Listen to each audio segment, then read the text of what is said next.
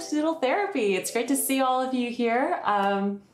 Welcome back to our wonderful drawing stream here on Adobe Live. My name is Alice Lee, and today we have a very special guest, Ryan Putnam. Hello, Ryan. Hello. We're going to get to introducing ourselves in a second, but first I just wanted to say hi, and for everyone in the chat, welcome. Please feel free to introduce yourself and share where you're joining us from. We can get a little roll call happening. And so if you're new to Doodle Therapy, basically this is an interactive drawing show here on Adobe Live, where we are all about coming together to doodle, experiment, have fun, chat about life, and just relax and chill. This is like a very, I feel, peaceful corner of the internet. So yeah, it's great to see you all here. And every week we have a different drawing related theme. And that theme corresponds with an activity that we can do together. So this week's theme is all about exploring color. And we have a fun interactive activity that you are totally invited to join us on. And if you don't want to draw, that's also completely fine. Feel free to just, grab a cup of tea and co-work or just hang out and ask us questions. Without further ado, I'm going to just show some of Ryan's awesome work on the screen. Ryan, it's great to have you. Could you tell us a little bit about yourself? Cool. Oh, thanks for having me, Alice. It's always fun to hang out with you. So I'm a illustrator, designery, makery type of person. But I've worked mostly like my professional career within tech, some with Alice at Dropbox, but other kind of tech companies like Facebook, Airbnb, places like that. But now I'm back into freelance work and just making artwork and stuff. So nice to see everyone. Yeah. Hey to everyone who's saying hello in the stream. Rochelle said this is her favorite Adobe live stream. Thanks for saying that. It's great to see you. And Natasha says howdy. And hey to Shauna, Shirley, Amy, and Stone Cedar. And Ryan, I'm going to brag a little bit on your behalf because you're super humble. So you can see some of Ryan's awesome work on the screen. He's a ceramicist, sculptural installation type of art, as well as a really talented illustrator. We worked together actually at Dropbox pretty early on. So we sat next to each other, and then when we both left, we started a studio space together. So I've actually worked next to Ryan for many years, and I would imagine that this stream will be like a day in the studio, an afternoon just making stuff in the studio, which is the closest that we can get to that for now because of COVID and all that. As for me, I'm an illustrator and a muralist. I'm based in San Francisco. So shout out to everyone who's watching from the Bay Area. Here's some of my work as well. You may have seen my murals at the Asian Art Museum or this skateboard that I did for Dribble. And yeah, it's just always great to see everyone and be back. So let's just get doodling. So to start things off, I'm going to switch over to the drawing screen now. This is basically our prompt for this week.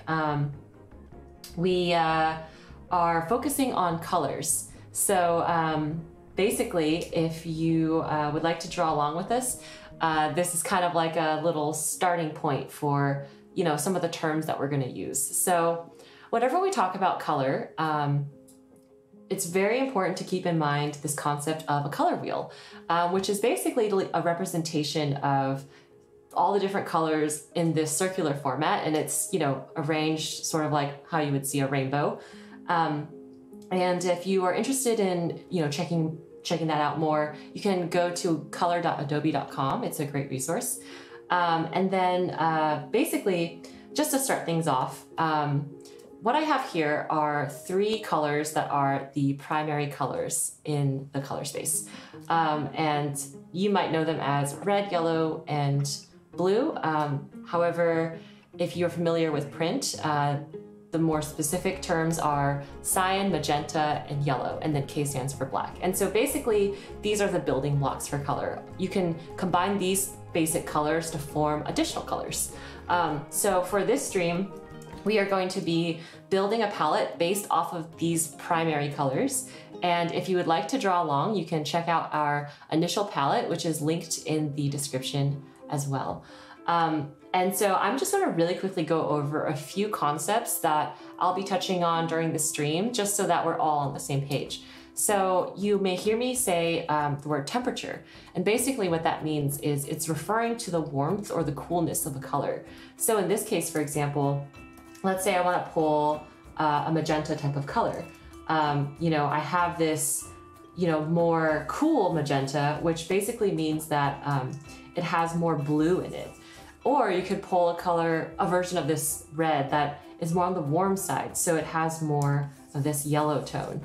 And I think it's really helpful to keep in mind as we talk about things like lighting and just having a palette be in harmony.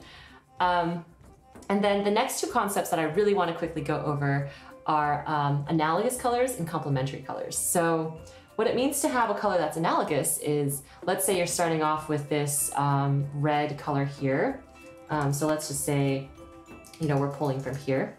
An analogous color is basically a color that's near it on the color wheel. So I could go here and pull, an orange and a yellow. And then a complementary color is basically an opposite. So let's say I have a purple here. All the way on the other side of the color wheel is yellow. And that's how you can create a little bit more variance in your palettes. So if you'd like to follow along with our color explorations, you are completely invited to. You can check out the link that's in the description for the starting PSD file.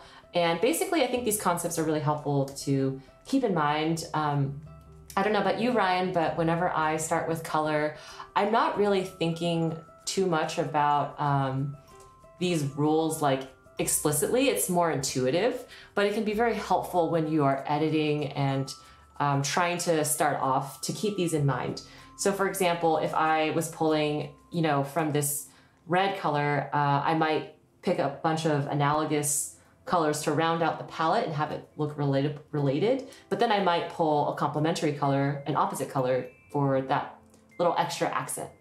So yeah, that's color theory in a 5-minute spiel. I could go on for way longer about this, but we don't have that time. So let me know if you have any questions in the chat. Brian, do you want to have anything to add? No, that was great. It's always good to get a refresher for that stuff for sure. Sometimes I'm not, I don't remember all that stuff. Like you were saying, sometimes it just happens, but good to keep it in mind. So thanks for the refresher. Yeah, like when I am making color decisions, I'm not explicitly thinking like, oh, right, like time to add a complementary color, But sometimes if I'm stuck or if I feel like there's just something kind of off, it's helpful to think, is the temperature of this particular color inconsistent with my whole illustration or stuff like that. So what we're going to be doing today is we are going to be starting with this primary palette and building off of that and evolving it to create our own illustrations. So if you would like to join along with our activity, please feel free to develop your own color palette, and if you share it with me on social media, you can tag me at @ByAliceLee everywhere. You'll be entered to win a giveaway. And it's always also great to see everyone's work. I think we've probably sent out over like 30 giveaway prizes over the last few months, so it's always really fun. Cool, so now that we've covered these color basics, Brian and I are going to use this primary palette and jump into our respective illustrations. So it's time to start drawing. What are you thinking about working on today, Ryan? I love those primary colors that you pick. I work a lot where I'll give myself like really clear constraints, and it sometimes helps me focus on like the content first. So I'm going to stick with those primary colors that you have, and then try to draw something inspired. Well, I don't know. I think I'm like everyone where everything's going wild, stuff is happening. So I think it's hard to get away from like current events and stuff that's happening. Yeah. So I'm going to draw RBG, I think. I'm using like a reference photo. Let's see if this is kind of, you can see this. But Yeah. I have my palette here that I'm going to take, and I'm going to try to like draw her and then see how it goes. I know this is always kind of weird drawing live and stuff like this, but yeah, that's where I'm going to go. When you're drawing, when you're starting something off, how do you first start to incorporate color? Do you do like a black and white sketch first, or do you just kind of jump in? And what's your process around that? I usually do a black and white sketch first, which I'll probably do here, like a pretty quick one. And then the way I'm going to work with this thing too, with this portrait, is being pretty quick as well. So it does usually start from a black and white sketch though. Cool. Yeah, rest in peace to the legendary RBG, great loss to our community. Yes. And it's always really interesting, Ryan, to see how you use color. So having worked next to you for so many years, I know that you're really into risograph printing. And I think that probably some of your color usage is influenced by that. Like I can totally see it, and just like the inks that you would typically use when you're doing Riso. Yeah, so it's cool to see. Yeah, totally. And that's why it's a great pick you did too with those colors, because those are Riso colors I have adhesive. Yeah, and for those who aren't familiar with risograph printing, and Ryan, please correct me if I'm completely butchering this. Sure. It's a type of printing that is kind of old school, and it like uses one ink at a time usually, or like maybe two. So basically if you have a multicolored, like if you want to print out this color sheet, you'd have to run it through the printer as many times as you have the inks. Like you'd have to run it once for like the yellow, and then run it another time for like the blue. But then you can blend colors as well. And so one cool thing I noticed about a lot of your work, since you do a lot of risograph printing, Ryan, is that a lot of your colors are related to the Riso ink colors that are used for this type of printer. Yeah, for sure. And that sounds like a good kind of quick description of risograph printing. It's almost like, in between like a Xerox print and a screen print. So it does have the quickness of like a Xerox print almost, but it has some of the analog kind of tactile characteristics of a screen print. And you're right that you do like one color at a time. Well, there's some risograph printers that could do two at a time, but it essentially, you'll burn an image on a roller or like rice paper, and it goes on a roller, and then it goes, it prints through there. Cool. People are gonna hate me. This description is probably horrible, but then I'll do like one color at a time. Yeah, it's fun. It's fun. Like all these prints and stuff around me, these are all risograph. Maybe that one's not, but the rest of them are risograph prints. That's really cool. Yeah, I love seeing your really colorful works. And I'm seeing a lot of tributes in the chat to Ruth Bader Ginsburg, rest in peace, a warrior for women's rights and the rights of underrepresented groups, and quite a loss. So it's kind of interesting. Yeah. Because I saw someone in the chat Leo say RGB. So yeah. I mentioned earlier, this CMYK standard, which stands for cyan, magenta, yellow, and K represents black. And so those are the inks that are used in a lot of traditional printing. So if you're doing a newspaper, you probably use CMYK inks because that's how like ink printing works. It's subtractive. But then if you're talking about color for screens, which is pixel and light, that's RGB, which is red, green, blue. So it's a little bit different. And as you can see on my side of the screen, I just picked out a couple of colors using this primary, just eyedropping from it and either softening up the color a little bit. I wanted to make this red a little bit more on the cool side, for example. And that's just my starter palette. It's kind of where my mind's at. And what I wanted to do for this Doodle Therapy session is, so I noticed that there's a new iOS update that allows you to change your app icons to whatever you want, which is like so cool to me, because obviously I'm going to, paint something custom for my phone. With all respect to app designers, there's a lot of, icon designers, there's so much craft that goes into that. I wanted to potentially just basically create tiny paintings. And those tiny paintings are going to be my app icons. And so this is my full iPhone screen. So using this palette that I just really quickly developed with our color theory starter palette and this color wheel. Jeez, that's awesome. Yeah, so I think I'm just gonna, go for it with these colors. And my approach is I've first sketched out, this black and white underlying idea for this app icon. And I think I'm just gonna go for it and start painting. And if you would like to also draw along, I've included this template in the folder as well. Wow, Ryan, I love your progress on your piece so far. Oh, thanks. Just sketching it out. I always like how you pick your colors. There's like, I always say I use restrained colors because sometimes I feel like it's a deficit, like I can't pick any other colors, so I'll just use the same old ones. But that's why I like your palettes are always pretty cool.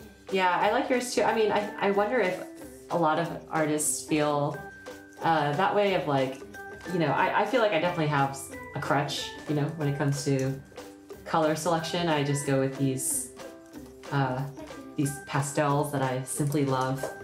But that's why I think it's cool to get inspiration from lots of different sources and, open up your comfort zone a little bit. Do you feel like it? Oops, sorry, go ahead. Oh no, go for it. I was gonna say, do you like that though? Because it's like your stuff. Do you feel those colors are identifying part of like your style? Yeah, I mean, I try not to get too caught up with, this is a really interesting topic, the idea of a style. Yeah. I try not to get terribly caught up in the concept of a style, but I think that it is, obviously helpful in your career to have a distinguishable style that people know you for, and that you're hired for, basically. What are your thoughts on this? My thoughts, I mean, I guess it depends kind of what discipline or kind of focus you're doing with illustration. For maybe editorial illustration, it makes sense to have a really clearly defined style. I think as I've worked in tech, it seems like you should be able to be more flexible with your style to adapt to a brand or whatever the predefined style is. So I think it just matters, but like to have some underlying kind of, I think it's, all that said, I think it is great to have like some kind of underlying style. Yeah, I see it as like a spectrum. Oh, and to answer your question in the chat, Ying, yes, we are both using Photoshop on Cintiq monitors. To respond to your thoughts, Ryan, I think that it's a spectrum. I think for certain industries and jobs, like if you're in-house at a large tech company, for example, where there's a house style, it's probably good to be more multidisciplinary, or to be able to take on lots of different styles and wear other people's hats, for example. But I think if you're, for example, trying to be like like an editorial or even like a muralist, I feel. Like if you're trying to be known as an indie illustrator, like it is quite helpful to have a style or a general sensibility, and it's fine to change it too, I feel, but people come to know you. It's part of your brand almost, if that makes sense. Yeah, for sure. But I think it's also important to not box yourself in and always keep evolving. Has having a personal style or kind of ever inhibited like getting a job for you or anything? That's an interesting question. And now we're getting to my favorite part of the stream, which is basically just asking each other questions about our lives and our careers. So if you're watching and if you would also like to ask similar sorts of questions, you know, feel free. Basically, I think it's helped for sure, much more than it's hurt. I've gotten jobs where they specifically wanted to hire me for my style, which is like the dream. Someone recently told me that they wanted to work with me because their team has a lot of women on the team, and my style is very feminine, and a lot of the other illustrators working in my space tend to have very sort of masculine styles. So, you know, I like that because I think for a long time in the tech industry, I was told not to draw in such a feminine way. Oh, really? Yeah, for sure. Like, I feel like that was the first... So Ryan and I worked at Dropbox from 2013 to 14. Then we both left within a year of that. And I feel like for the first, like, 3 to 4 years, I would constantly get the feedback of like, this looks great. Like the executive team is like psyched about it. CEO is like very excited. One thing though, could you make it like a little bit less feminine? Like, doesn't have to be more masculine, just more neutral. And, and I'd be like, okay, sure.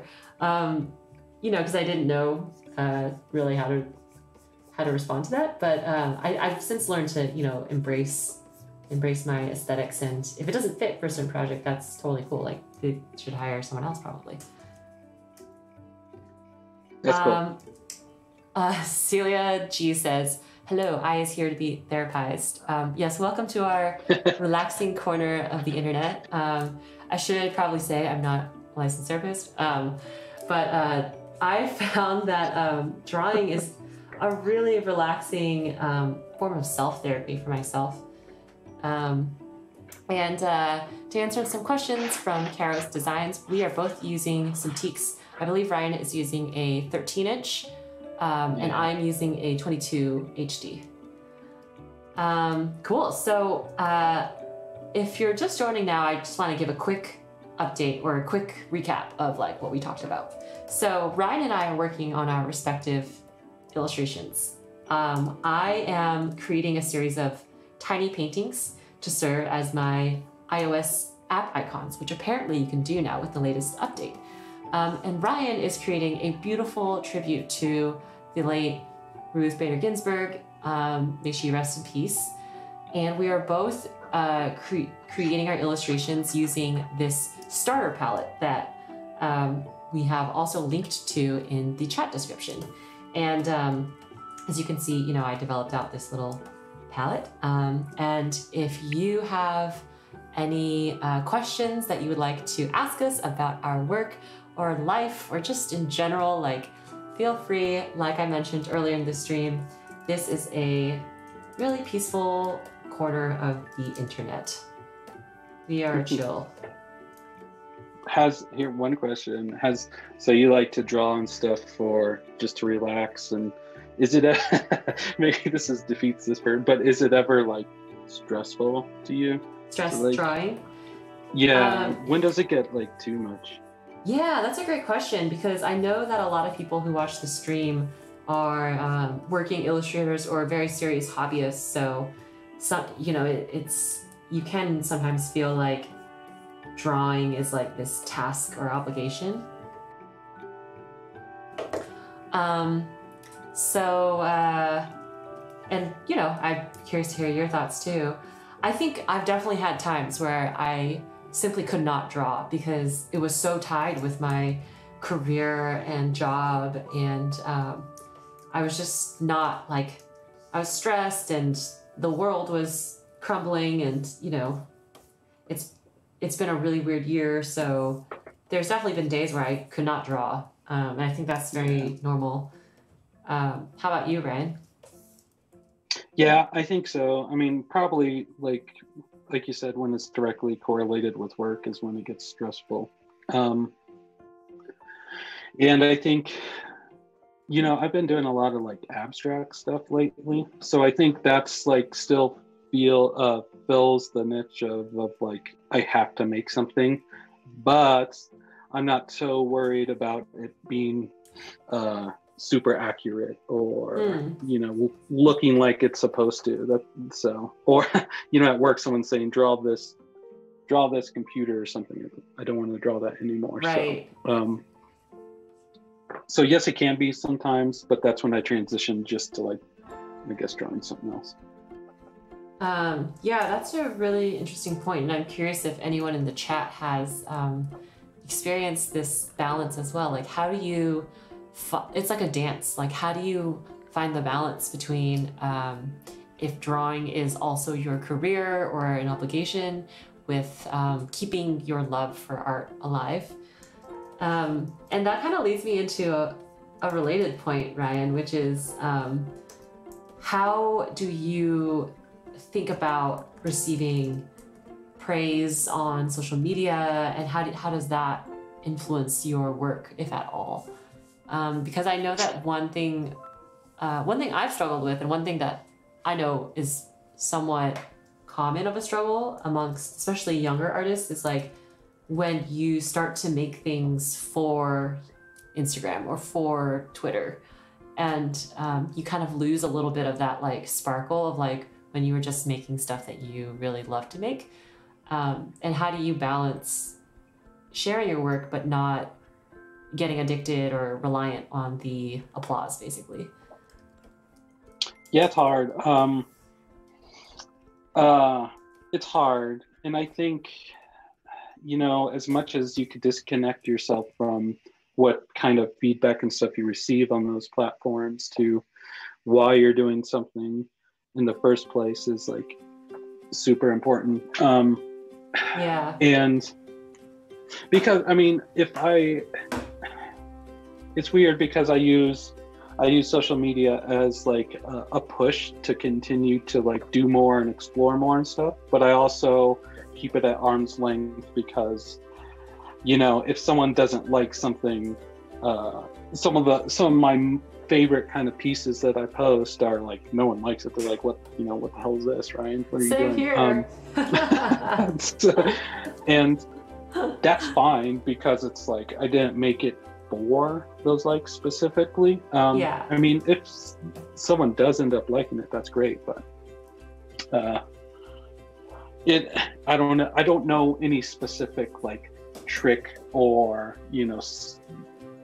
to tell anyone like do this if it happens. It's like somehow you have to train yourself like to not care, but that's easier said than done. What about you?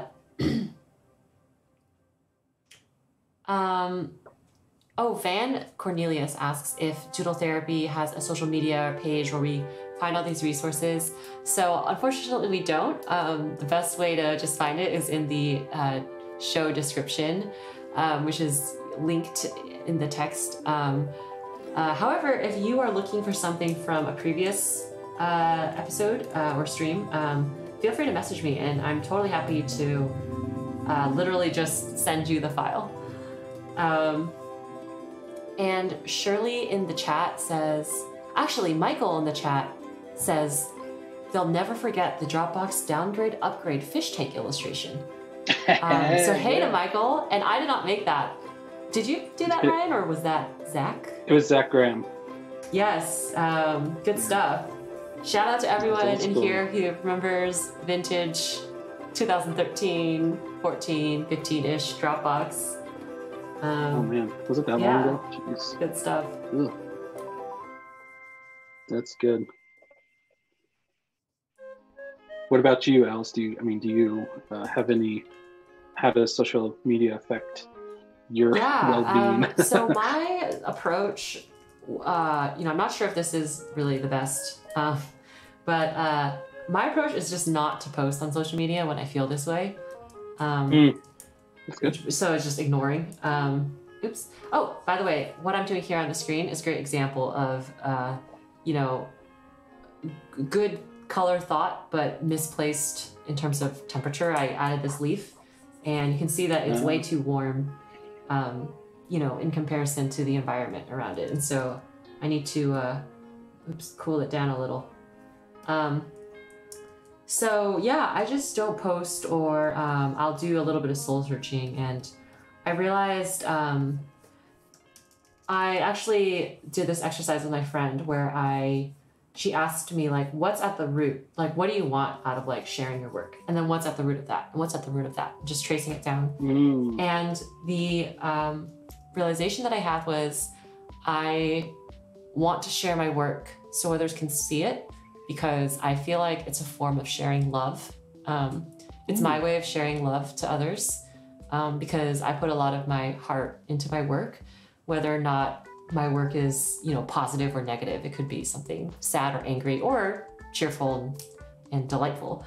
But regardless, I put a lot of my heart into it, and the whole point is to share love. It's kind of like when you say I love you to someone, you should try not to say it and, like, demand that they say it back. If that makes sense. And thinking about it that way actually really helped me not feel so, like, tight in my chest, like anxious about sharing and feedback and stuff like that. Yeah, that's good. Yeah. Where are you at right now? Are you in a sharing mood or Oh yeah, I think I'm in sharing mode for sure. I've been trying to actually post at least once a week on Instagram. I think before I was very perfectionist and I didn't want to post my work unless I was completely happy with it, and now I'm just kind of like, whatever, like, no one's perfect. So yeah. How about yourself? Am I posting a lot of stuff? Yeah, like how do you think about that now? Yeah, I post a lot of shit. I mean, oops, I'm not sure if I can, because I post a lot of stuff for sure, because I'm always experimenting. And I think it's somewhat similar to you. Why I post, it's more for I enjoy this thing, and I enjoy the people I follow. So here's something I enjoy, Yeah. So I tend to post a lot of stuff. Oh no, did I get rid of my leaves? Dennis in the chat says they low-key find it meaningful. I like the use of the word low-key. They low-key find it meaningful to split the hours of the day to focus either on the, like, hobby for fun therapy side of the art versus the work side of the art. And yeah, I feel that too. I think it's kind of funny because at least I feel like I've done a good job in my career often of, like, essentially monetizing my hobbies. And that's, like, good in a lot of ways, but also can be a double-edged sword. And the thing that you loved is now your job, and that always sets up a weird relationship there. Totally. I just don't want to.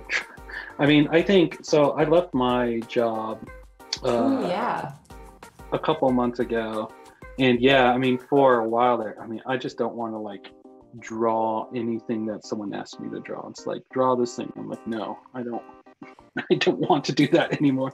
But yeah, burnout is real, I think. Oh, yeah.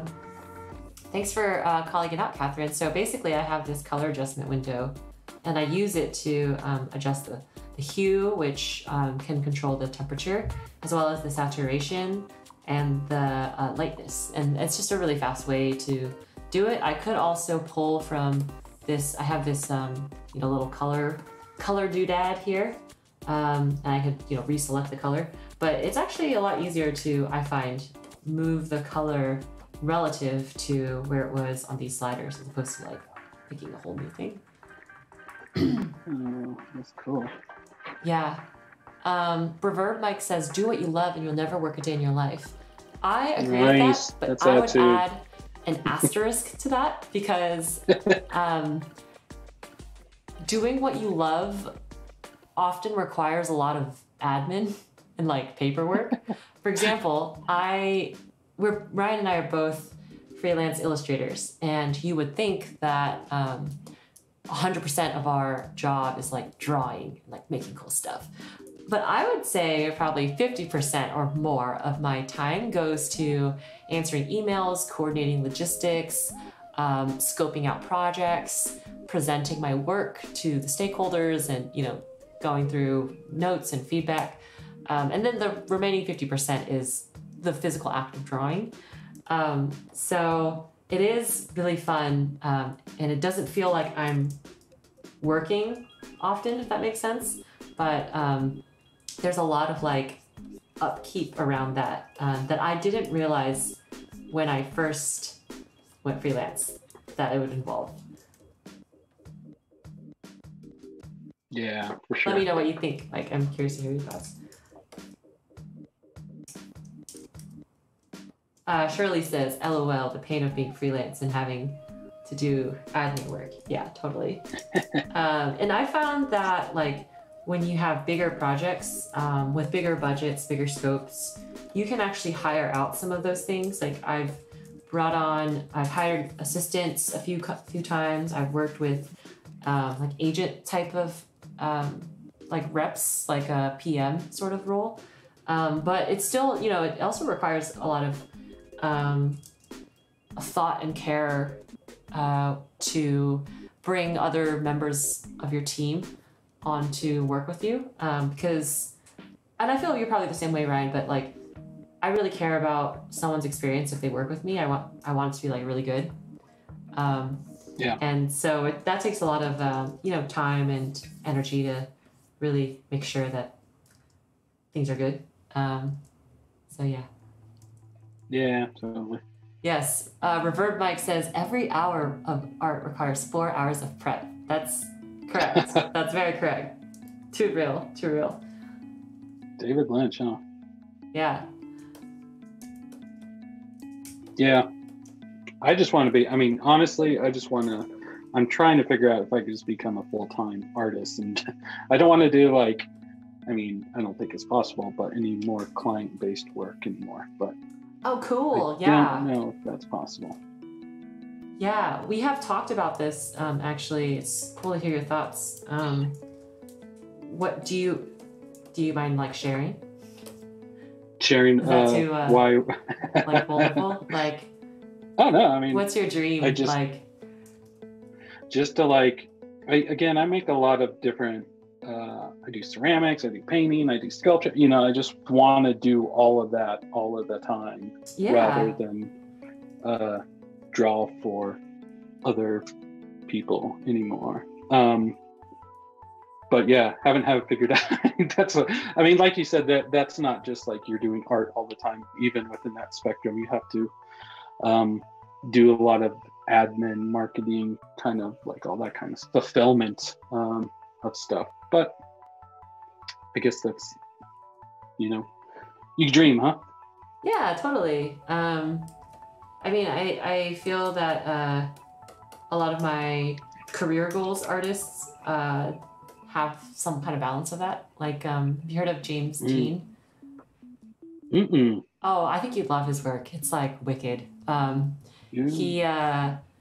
But a lot of his work is creating, prints, and he just does like a print drop, and people go crazy. Like it's really cool to see. And I when I think of like creative expression, I think of his body of work, basically. That sounds awesome. Yeah. Yeah, so I would cool. like to do that. Michael, who Michael's previously had said that they are familiar with the Dropbox OG fish tank illustration. Michael shares the same sentiment as you, Ryan, in that they would love nothing more than become a painter who just shows up in public twice a year to hopefully sell a painting. Yeah. There you go. We'll do it. Let's all do it. Yeah, and I think for me, I'm probably, if you think of it like a spectrum of like completely fine artist all the way to very commercial works with clients or is embedded in-house on a team. And you guys are talking about like this side of the like fine artist. I think I'm probably more in the middle. Like I like to do work with, in teams and clients and collaborators. And I think that it's like a good case for having a really strong artistic identity and a strong like brand around your style.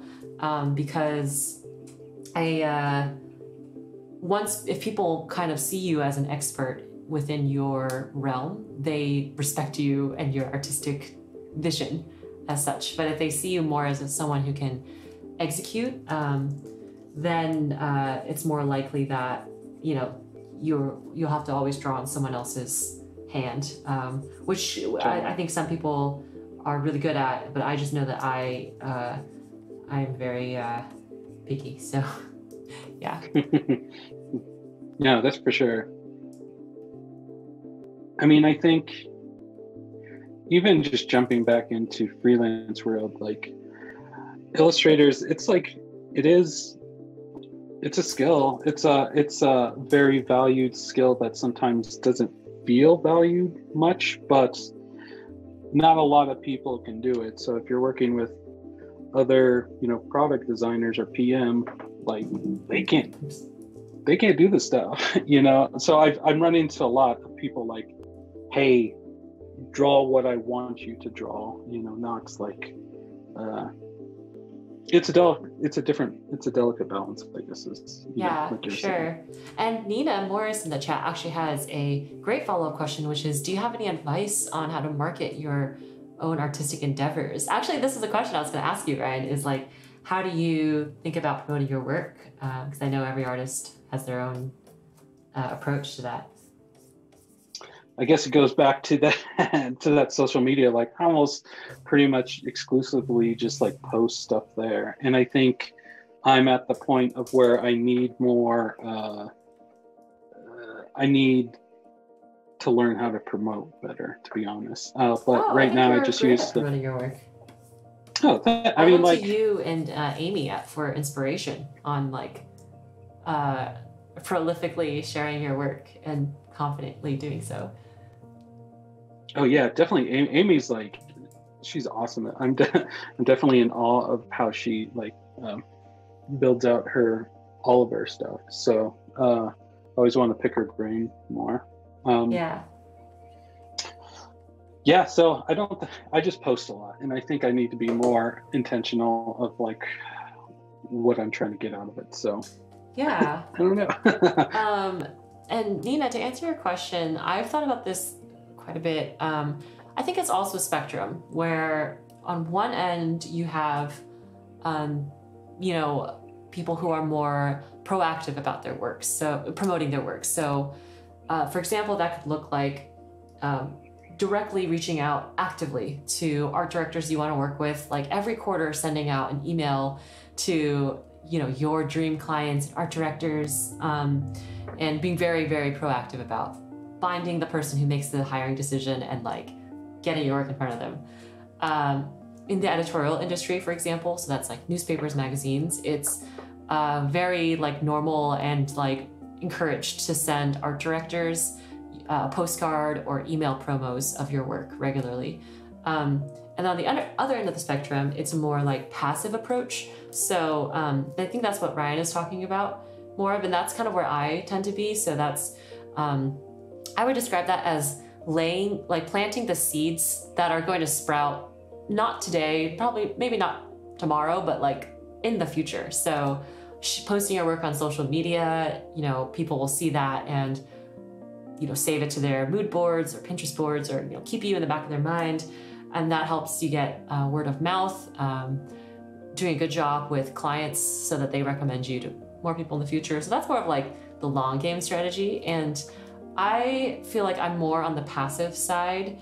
And, but like once in a while, I will like, you know, take the shot and like go for the active approach. For example, I've actually, I've cold emailed a couple of clients that I really, really have loved working with. And, you know, it all came from just going for it one day. So yeah, it's a mix of whatever you're comfortable with, I think. That's cool.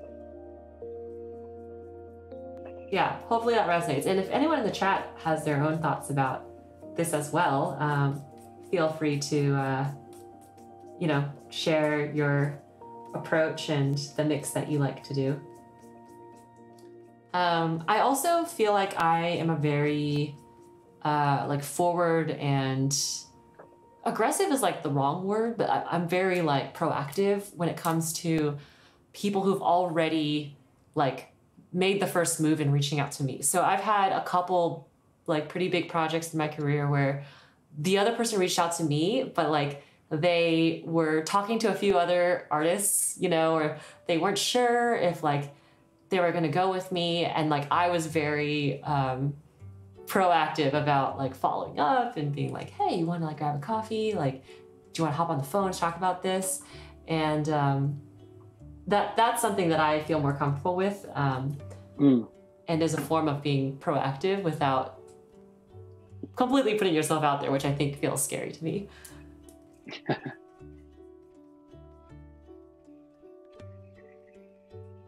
I don't know how I'm gonna. Maybe it's a question for you, Alice, or anyone in the chat. I don't know how I'm gonna draw the whatever that is around the collar there. What's that called? I feel like your line art style is gonna look sick. Well, I think I guess I'll just do it really quick. I'll draw this. Okay, this is horrible, but I'm just doing it just to show. I get really tripped up, like, you know, just like then it just doesn't look right. Oh. You know, that was a really quick version of it, so I'm having trouble. Maybe I could draw it straight and then just warp it. Yeah, well, there's a lot of like, ooh, okay, this is cool. I'm gonna just draw it on my side and you'll see it on the screen. Okay, please. There's a lot of like cool lace patterns, like, you know, like this sort of thing. And then you can like play with the symmetry and stuff, you know? I'm not sure if RBG had a very specific type of lace. You could, I guess, look up reference photos, but like, I think lace is like really cool to draw because you could basically like draw very intricate like patterns. If that makes sense. Oh, yeah. So that's kind of cool. That's a good suggestion. So it doesn't necessarily have to even be whatever. I mean, the pattern in this picture, I can just draw kind of whatever you think.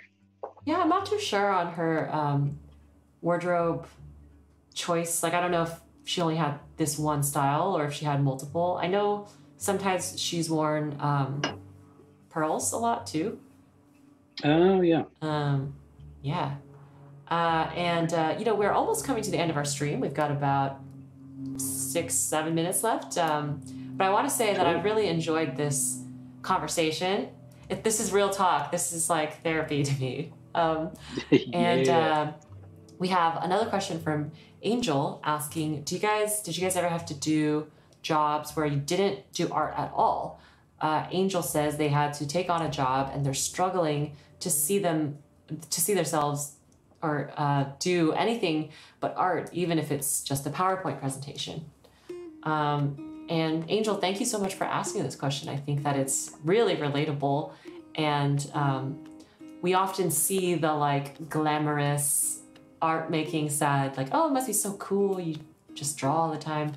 But I think it's actually way more common for people to have to work for years and have a job that doesn't have anything to do with art. It's about, you know, covering your responsibilities and paying your bills. And I think that that should be way more normalized to be discussed. So thank you for asking, for sharing. Yeah, I've had a lot of jobs. Like, I've been a busboy. I've worked in the kitchen, dishwasher, cook. So how I always looked at those jobs is like those, even though they weren't art focused, they taught me so much. Actually, like maybe so much more than some of these design art jobs that I've had. So like, even if it's like just a job you don't want, try to eke out anything you can from it. Like you'll learn something from any type of job, even if it's not art. And even like some of the art jobs I've had, working at these big tech companies, you do some kind of not so interesting stuff too. Like, so yeah, it's definitely not all just straight art work. And even to Alice's point of like a lot of admin stuff, even if you're in the freelance route too. Yeah. Scallop design. Oops, sorry. Oh yeah, Catherine suggested a scallop design. Sam says their non-art jobs have always been motivators to push their art even further to get to where they want to be with it. And I think that's also a really good point. I think it's really hard to give specific advice without knowing, one specific situation. But the one thing that someone once told me is if you are trying to get into an art practice, try every day, even if it's just for like a minute of just like thinking about art, or drawing a doodle in the shower or something, in the steam. Like try to do one thing for yourself for your art, like every day. It could be really small, really simple. It could be a thought, and that just symbolizes like a commitment to yourself. Because I know, like, I think it's actually a huge privilege to get to do art and to be in a position in your career where you can do it. And I don't think that that's something that should really be taken for granted. So that's just my advice, if that's helpful. I think that's my favorite, almost some of my favorite suggestions I've ever heard. Shower, what'd you call it? Steam doodles? Steam doodles, yeah. I actually get a lot. So like, I actually have had major breakthroughs like while showering and just sketching in the steam, because it's so weird. It's like sometimes when you're working on a project, it's a really big deal. Like you can get a little bit like tight and like anxious when you're drawing even with pencil. And when you're in the shower, it's like, it doesn't matter. Like just low stakes. That's good. Do more shower. What'd you call them? Steam doodles? Steam doodles, shower doodles. Yeah, I've made some pretty good breakthroughs, those steam doodles. Don't count them out. Or even like playing with food. I used to do that when I was a student and not in high school. Stone Cedar says all their life, no matter what their job or their work was, they always had time at night for open mic. Same thing, work with what one has. And I would also say to not feel bad about it if you need to take a break from art, because I see like art as like a relationship that I'm in. Like it's a relationship with myself, and this is a relationship I want for a long time. It's not a sprint, it's a marathon. So if it's a point in your life where it's just really hard to draw every day, and I don't even draw every day, and I'm like a professional illustrator, like, then that's okay to take a break. It's totally fine. And it's actually healthy. So, yeah. Yeah.